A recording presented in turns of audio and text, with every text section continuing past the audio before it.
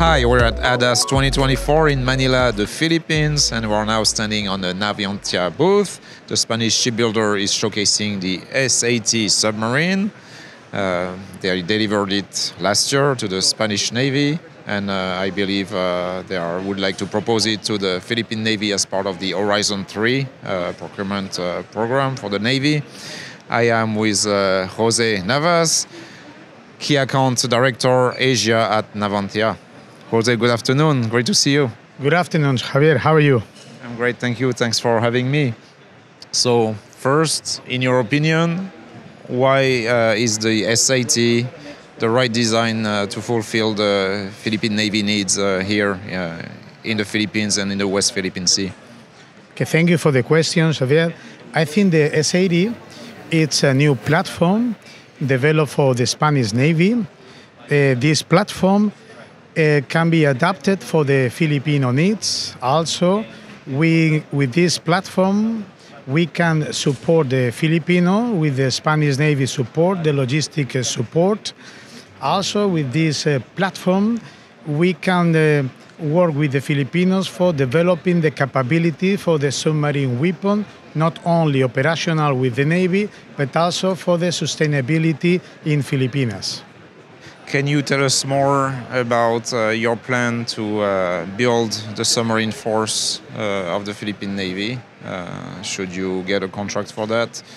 Because the Philippine Navy is not currently a submarine navy, so it will be a big undertaking for them.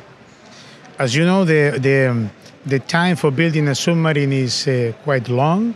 It's over 6 years. So I think that we can prepare a good training plan for the Filipinos Navy with the support of the Spanish Navy in order to accommodate the tactical, operational needs for the Philippine Navy. In this period of time also, we can develop and we can support in the decision of building a base for this new submarine weapon for the Philippine Navy. So how to develop this is something that is beyond my level of knowledge, but for sure Spanish Navy can support Philippine Navy in obtaining this goal.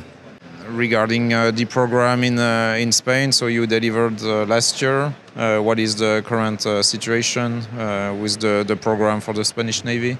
Okay, currently we are doing the other 3 units in different states, and we are ahead with the program. And I think the Navy is now very happy with our submarine, the Spanish Navy. Jose, is there anything else you would like to add?